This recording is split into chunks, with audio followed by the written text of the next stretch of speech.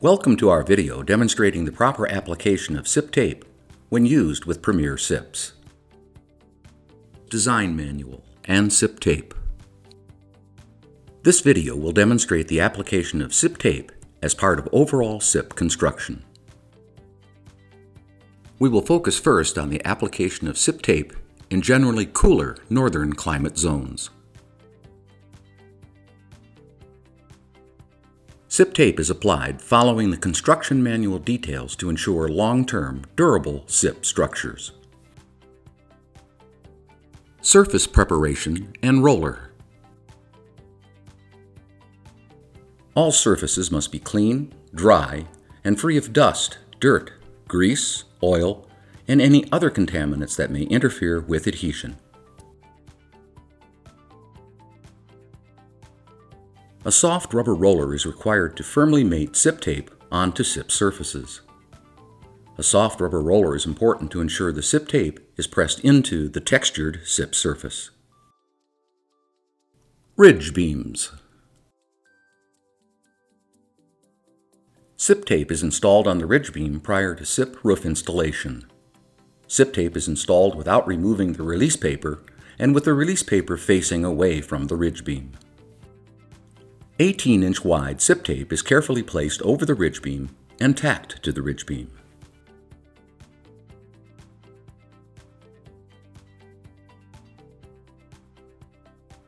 SIP roof installation can proceed following the SIP design manual. Details of SIP sealant are not shown here, but are available in our SIP sealant video.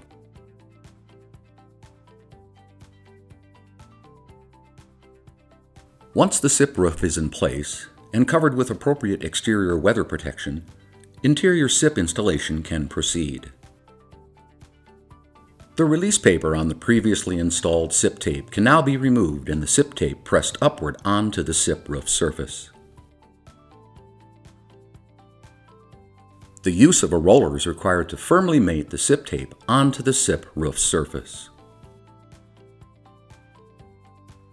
Roof-to-wall application of SIP tape. 12-inch wide SIP tape is placed over roof-to-wall connections where the SIP roof and SIP walls are not flush. It's important to ensure SIP tape overlaps both the wall SIP and the roof SIP at least 2 inches.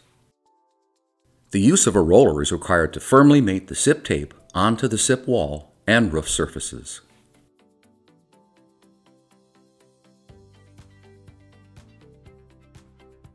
Four-inch wide SIP tape is now placed over roof-to-wall connections where the SIPs are flush. Again, the use of a roller is required to firmly mate the SIP tape onto the SIP roof and wall surface. Roof splines and SIP tape.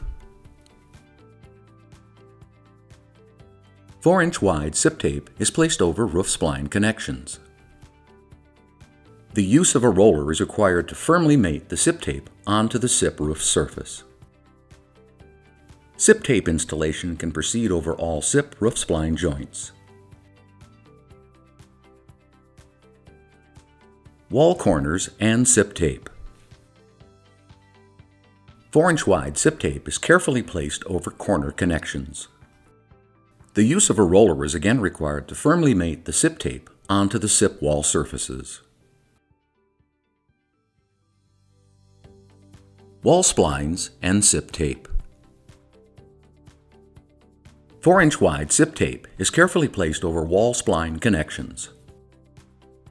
A roller is required to firmly mate the SIP tape onto the SIP wall surface. SIP tape installation can proceed over all SIP wall spline joints. Completed SIP tape application.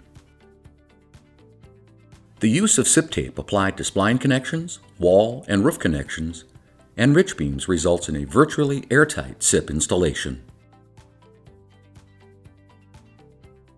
SIP tape in warm, humid climates. SIP tape installation in warm, humid climates follows the general processes shown in this video, but installation is on the exterior of the building. The design manual provides details on the installation of SIP tape in warm, humid climates. Exterior SIP tape installation occurs at the ridge, on all roof splines, roof-to-wall intersections, wall corners, and wall splines.